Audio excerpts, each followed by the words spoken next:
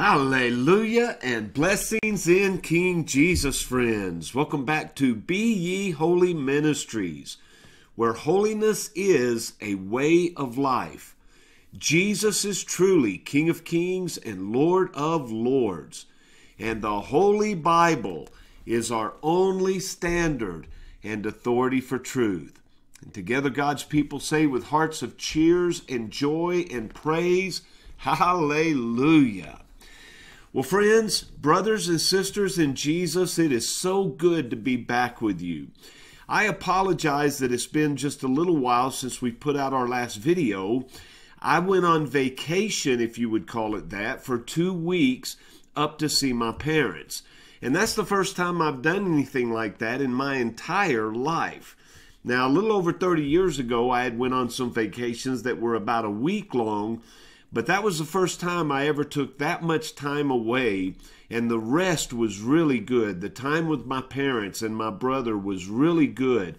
I got to see some old brothers and sisters in Christ that I love dearly, and so it was a joyous experience. But we are back, and as we are back, obviously it's winter time. But I trust that it is summer in your soul, that the light of Jesus is beaming in your heart, and that you're walking in the joy and the peace and the fullness of the Holy Spirit each and every day, spending much time in His fellowship through prayer and through reading and studying of His Word. I trust you are doing that, and if you are growing to be more and more like Him each and every day, because you can't read the Bible, truly read the Bible and allow it to read you without being transformed. And the only way that we're not being conformed into the image of Jesus is if we're not spending time in His Word. So I trust you're growing in the Lord Jesus each and every day, and that your heart is being made ready so that when you meet Him, you will stand before Him confident and unashamed, knowing that yes, you are a sinner saved by His grace and mercy, but you're doing all you can in this life to bring Him pleasure each and every day. I trust that's your testimony. Well, we're continuing our reading in the book, Watchman, Love Not the World. And I really hope that you have been a part of this series and the series that went before it, The Road to Calvary, Humility, and other such books that we've read in order to prepare our hearts and our minds for the truth that is contained within this book. Because we know James chapter 4, verse 4 tells us, he who loves this world, who is attached to this world, is an enemy of God. And we don't want to be God's enemies. We want to be God's friends. And that's what we're learning in this book, how exactly we are to live in this world, but not to be of this world. And so today we're in chapter 10, and there's only 11 chapters in this book. So we're about to finish this book. And once we finish this book, we're going to do, as I promised, we're going to step into another book by Watchman Nee. And as I stated, if you've been in this series with us, then you'll know that there has been a step-by-step process as we've went through each one of these books that brings our hearts and our minds to be ready for the next level of spiritual maturity. And that's why we're going to look at a book called The Spiritual Man by Watchman Nee. Now, I introduced this book probably about 6 months ago, maybe a little longer. So many of you have probably already picked this up through christianbook.com or amazon.com or maybe other places. And so you'll be able to follow with us as we move through this book. Now, one thing I'm going to do as we move into this book, The Spiritual Man, is I'm no longer going to block my face, but I want to be able to read this book, and as we read it, to stop and discuss certain matters.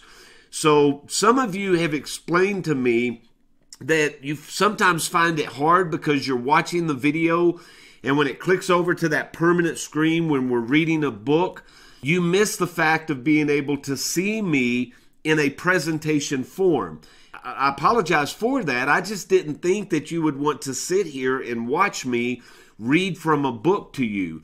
So that's why I put the still screen on, so that it would make it easier for you to listen. And you can listen when you're doing dishes. You can listen when you're maybe picking up your bedroom or making the bed or brushing your teeth. There's many ways that you can listen to these series that we've done through these books, and you don't have to be glued to the screen. So I felt that might be a little bit easier for you. But based upon some of your responses, I'm going to change that in the next book, both for that reason and the fact that I'm going to be stopping throughout the chapter, and we're going to be discussing some of these issues, because some of these things that we're going to tackle in this next book are going to be very hard for us.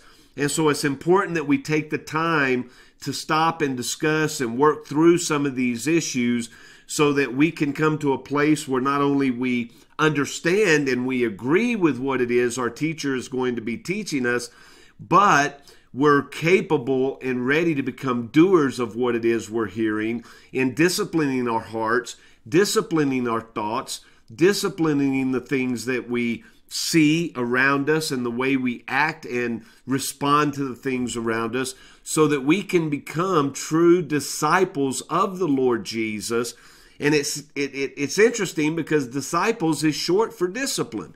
So we want to become disciplined followers of the Lord Jesus in every area of our lives. And that's how holiness becomes a lifestyle.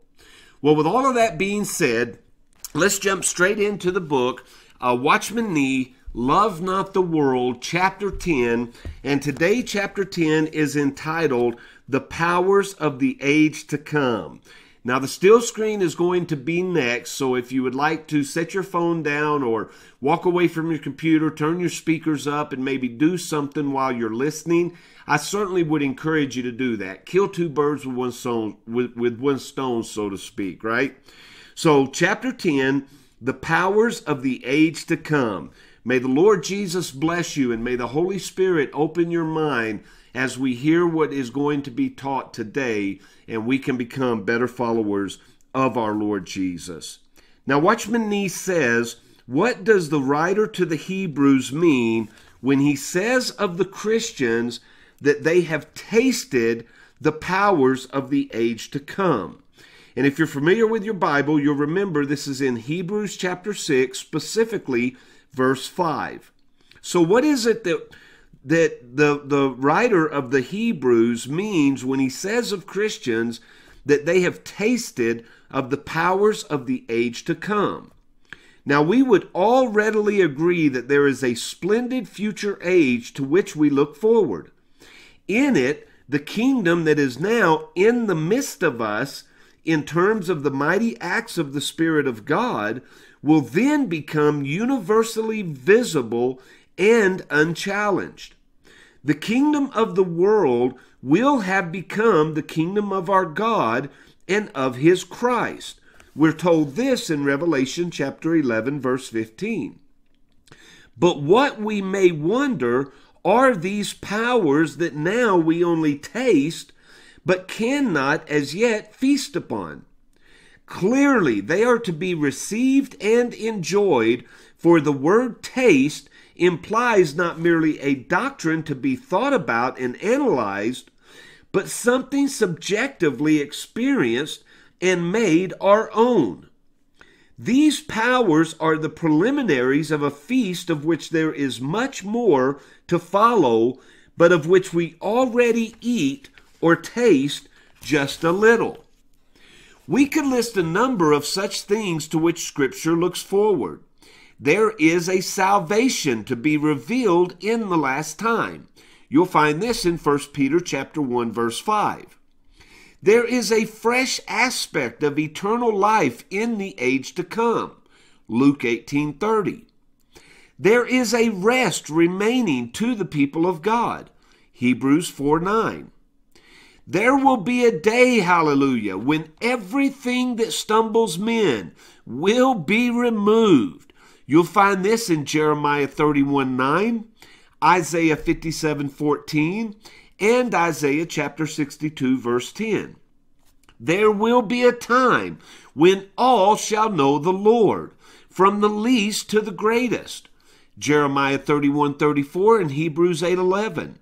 And indeed, there will be a time when the earth shall be filled with the knowledge of the glory of the Lord, as the waters cover the sea.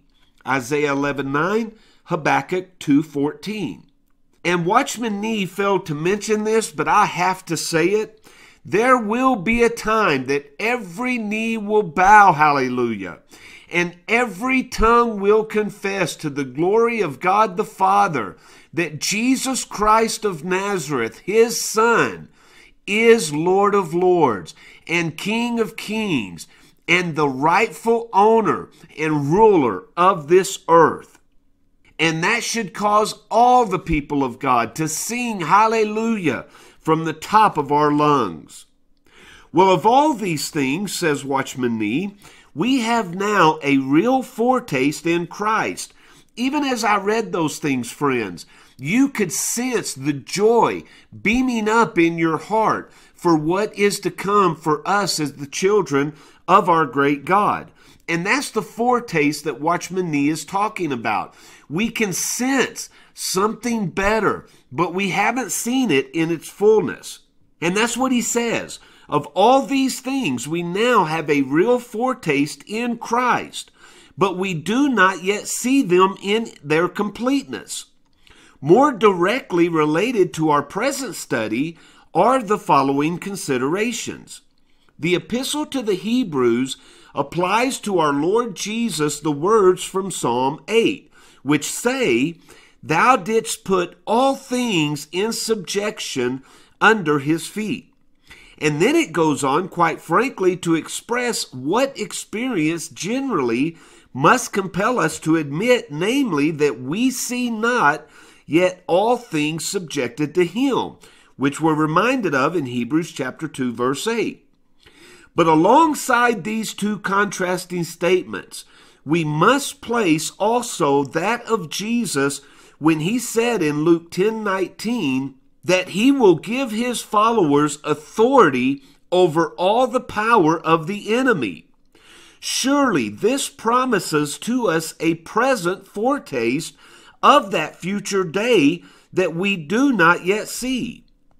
Again, in the same gospel passage, Jesus is recorded as saying, "I beheld Satan falling as lightning from heaven."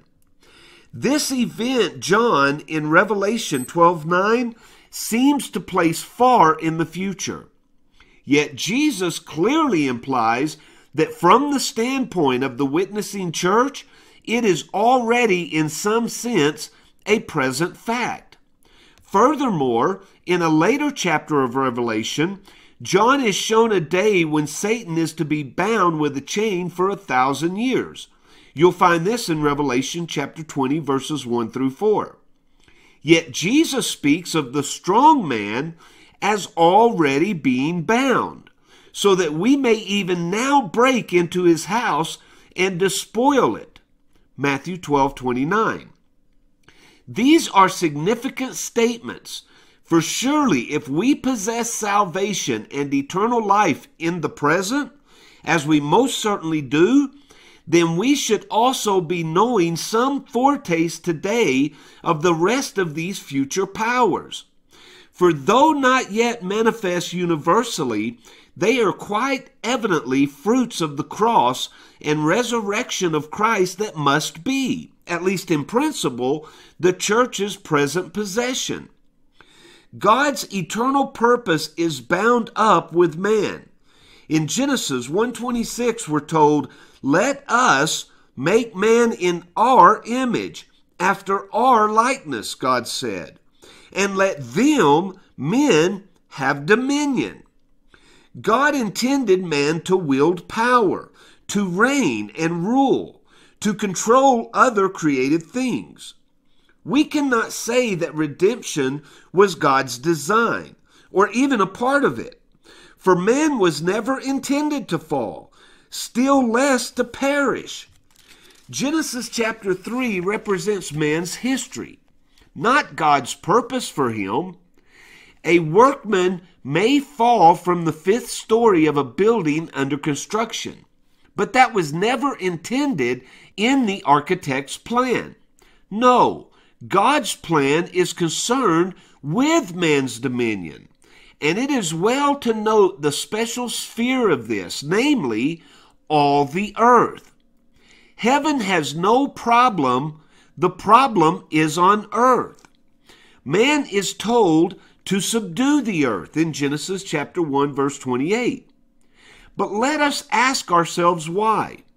If there were no forces to be subdued, then why this need? Furthermore, we are told that the Lord God took the man and put him into the Garden of Eden to dress it and to keep it. Genesis chapter 2, verse 15. This is more than the usual Hebrew word for keep. Adam is to guard God's paradise. And again, this implies the proximity of an enemy to be kept at bay. Now, it is interesting to note the wording of Genesis 1:26. Man is to have dominion over all the earth. And the clause is expanded to cover, among other things, every creeping thing that creepeth upon the earth. But in the event, the first thing that man failed to control was a creeping thing, a worm. And by man's failure, Satan obtained in a new way in man himself legal rights on the earth. True, the dust of the earth was the lowly sphere appointed to him. Upon thy belly shalt thou go, and dust shalt thou eat, said the Lord unto the serpent. Genesis 3:14. But what is dust? It is the substance of which Adam was made. Thus man in the flesh is now morally subject to Satan. God's foe has secured a clear title to all that by natural birth man is and has. Natural human life is the foothold here on earth of Satan's activity.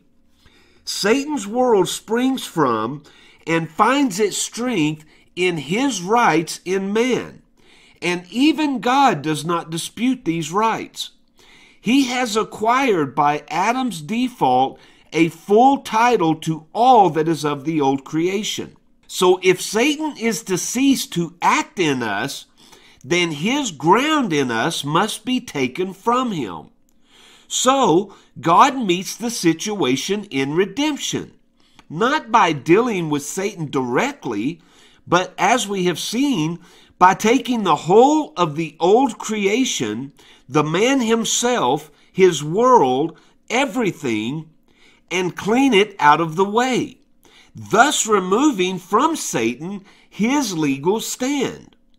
Satan's overthrow is compassed not by a direct blow aimed at him, but indirectly by the removal from him in the death of Christ of all that gives him the moral right of control. Our old man, we are told in Romans chapter 6, verse 6, was crucified with Jesus, that the body of sin might be done away, so that we should no longer be in bondage to sin. Hallelujah. Praise God. Satan has therefore no longer any rights in us. But that is merely a negative fact. There is a positive one also.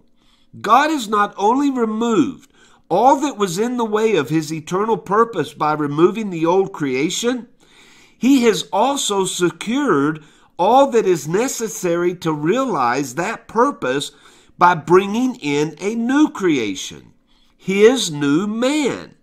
Again, in Romans chapter 6, verse 9, Christ, being raised from the dead, dieth no more. Death no more hath dominion over him. We are new creations in Christ, hallelujah. Old things are passed away. All, A-L-L, all things have become new. Now the purpose revealed in Genesis 1 and lost in Genesis 3 is not lost for good. What God could not secure in the first man, he obtained in the second. Allow me to explain that for a moment. What God could not secure in the first man, Adam, he obtained in the second man, Jesus. And that second man, praise God, is on the throne. No wonder the New Testament writer dares to reapply the psalmist's words. When the psalmist says, "What is man, that thou art mindful of him? And the Son of Man, that thou visitest him, and crownest him with glory and honor." Psalm 8, 4 and 5. Thus he quotes the psalm, and then he exclaims, "We behold him, even Jesus crowned." Hebrews chapter 2, verses 6 through 9.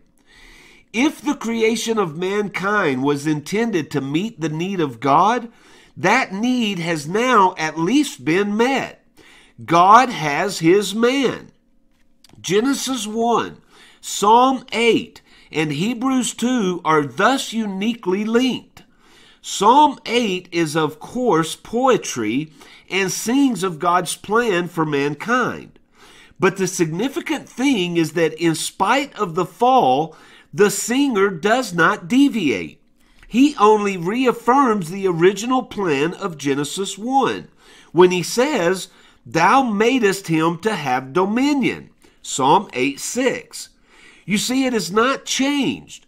Moreover, he not only begins, but ends his chant with the exclamation of praise when he says in the same verse, "How excellent is thy name in all the earth." The enemy has done his worst. Man has been trapped into blaspheming God. And if you or I had composed this psalm, we would surely have followed the 8th verse with a cry of distress. But alas, man has fallen and all is lost. But not so the psalmist. It is though he had forgotten the fall completely, for he does not even allude to it. He leaps in thought across the whole history of redemption, and he cries again, "How excellent!" Adam and Eve could fall, but they could not alter God's purpose that man should eventually overthrow Satan's power through Jesus Christ our Lord. His purpose stands unaltered, and this excellence is to be known where? In all the earth. Nor is it in the Son of Man merely that this purpose is realized, but in the sons of men, those many sons. And let me just add, daughters, those many sons and daughters whom God is bringing to glory. The psalmist is at pains to underline this fact.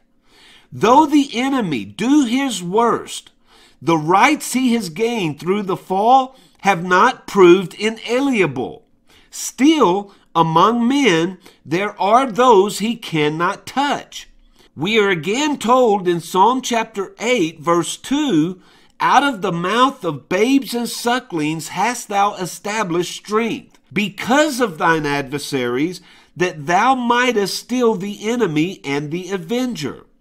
God does not depend on great military leaders, and thank God for that. God depends on little children, yes, babes in Christ. These are the ones who are sufficient to quell the host of his foes. As we saw, Hebrews chapter 2 draws its inspiration from this psalm. Yet it goes a step further. While reaffirming God's purpose in creation and the goal to which it points, it does more than this. Looking back realistically over the course of fallen man's dark history, it establishes now that God's purpose in redemption and recovery is directed to the identical end. In all the new circumstances that redemption is called into being, the plan is still unchanged. God has not abandoned his goal. Moreover, from the writer's viewpoint, beyond the triumph of the cross, he can confidently reaffirm the psalmist's affirmation of faith. So, far from all being lost, it is true to say that in Christ the end has been secured. Oh yes, hallelujah! It is still the same plan. He left nothing that is not subject to him.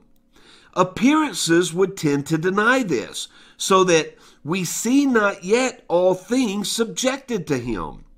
Yet true as this is, the writer disregards it and at once proceeds triumphantly by saying, "But we behold him who hath been made a little lower than the angels, even Jesus, because of the suffering of death, crowned with glory and honor, praise God, that by the grace of God he should taste death for every man." Hebrews chapter 2, verse 9. And then, almost defiantly, he adds, that he might bring to naught the devil. Verse 14. What man was to do on earth for God and failed to do, our Lord Jesus has accomplished. We are told Jesus tasted death for everything. And as the original Greek implies, not just for every man. That is to say, it was not for man's redemption alone that he died, but for that of the whole creation. And going back further, for the recovery of the Father's purpose in the complete overturning of the satanic world order. Thus it comes about that today the church has a definite responsibility before God to register the victory of Christ in the devil's territory.